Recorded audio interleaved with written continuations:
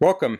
In this video I'm going to take a look at this BALDR wireless weather station with touch buttons. This was provided to me by the distributor, but they're not compensating me for this video and they're not reviewing it before I post it. If you're interested in one of these, I'll put a link in the description. If you use that link, it helps me out a little bit. It doesn't cost you anything extra.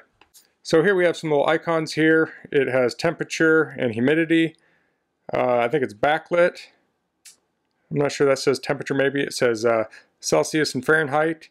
12-hour, 24-hour clock, min and max, and it has a display and then a remote, so you put that outside and you can capture the temperature and humidity outside, and then it displays it on the inside. Looks like this comes in maybe white or black.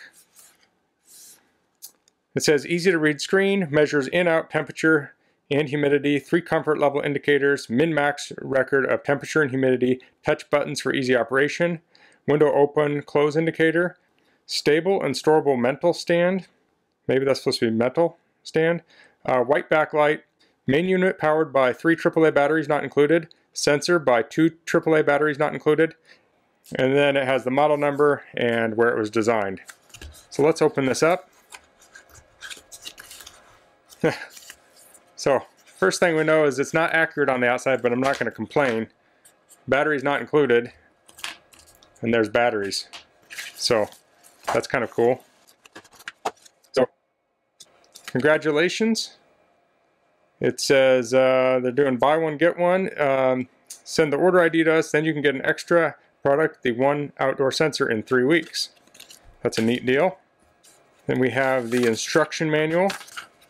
And here we have the receiver and the transmitter. So we have the button on the top for the backlight. Looks like there's a stand somewhere. Okay, this is cool. The little pin for the stand is inside of the battery compartment. That's really handy. I mean, if you were hanging this on a wall, then later wanted to like set it on a desk or something, you would lose this thing. So that's cool that they include it in the battery compartment. I like that. So now that can sit standing up. And here we have the transmitter. It looks like it has a little foot here. So if you had a place outside where you could set that, you could do it. It has a little keyhole here so you could screw it in. Let's pop this open. There we go. So here we have Celsius Fahrenheit selector. We have a test, channel 321, and the battery compartment. I don't think there was anything else in here. Let's see. Nope. So I'm going to read through this a little bit and then we'll get it set up. So it says we want to load up the sensor first. So I'll put batteries in there.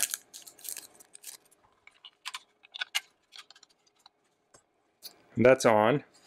I'm going to switch that from Celsius to Fahrenheit since I'm in the US, and like most people, I don't know Fahrenheit off the top of my head. Oh, that's a button you push. Okay. It looked like a little slide switch at first, but I get it. So that's done. I'll put batteries in the receiver.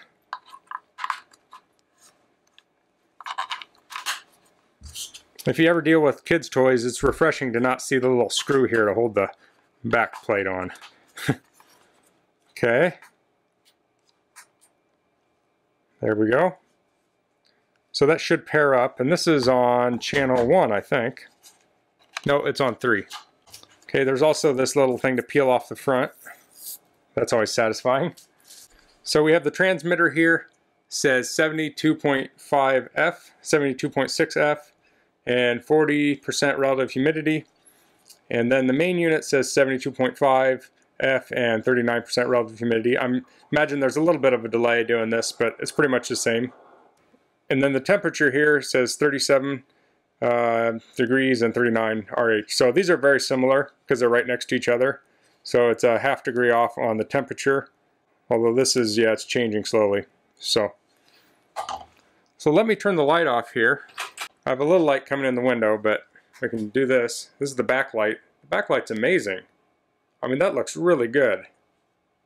Wow. The viewing angle, like you can see it kind of goes out if you're looking at it from an angle. Actually, it's mostly if you're looking at it from the bottom up. Most people would have that on a like a desk and look at it down. You're not going to get below it to look at it. So that's pretty cool. So the manual talks about setting up this if it becomes unpaired, or if you're setting up different ones you go through the procedure. So if you were to get a second unit like this, so you could put one of these in your front yard, one in your backyard. You could put one in your yard, one of them in your garage if you want to know your garage temperature. You could put one in your basement. You can put them in different parts of the house, things like that. Looks like there's also a little peel off thing here. There we go. I like that this has the temperature on it. I mean, it's tiny, but a lot of times you see these little remote sensors don't have a display on it. And if you are outside, say you're on your patio and this is, you know, sitting on your patio, you may not know the temperature out there. You'd have to go inside and look at the main unit. This gives it to you right on the the transmitter itself. I think that's a neat feature. So if we want to set the time on here, we can hit CF set, and it says press and hold it. And it's going to flash, and you want to do channel up. I don't know what time it is, maybe 2 o'clock. And then channel down. And then we'll just hit set again. We can change the minutes. And then we can say we want 24-hour or 12-hour. And this is the memory mode. We can change it on or off. I'll turn it on. And there we go. So this can tell you your maximum minimum record. And it says press the mem down first time to have maximum temperature and humidity. The value will display for 5 seconds. So we'll hit that. And we're seeing our max display. Nothing's changed in here. So you're not really going to see a difference. And it says press it a second time. So I need to hit it once and then twice. And this will have the minimum temperature and humidity. And then we can hit it again. And that returns to your standard mode. Okay, so when we were setting the time here and it said the memory off, so the max and the min will be forever if that is off, but if you turn it on, it will reset it every 24 hours. So since I turned it on, this will reset the min and max every 24 hours. So I think that's probably the way I want to use it. It has a comfort level indicator, so we have this little smiley face here, and that is the comfort level is between 45 and 65% humidity. If it's between 20 and 44%, that's a frowny face. If it's 66 to 99, it's just a straight face. So this is the ideal humidity. And I do have a humidifier running, and it's actually not too bad out today. I think it's like 40 some degrees Fahrenheit, but it's still cool, but the humidity is good. When it can get really dry out here when it gets cold. Then we have the ambient change icon, and that would be right here. And this is calculated by the outdoor and indoor absolute humidity. Icons will be changed on screen and on below conditions. So I'll just put that up here. You can read that.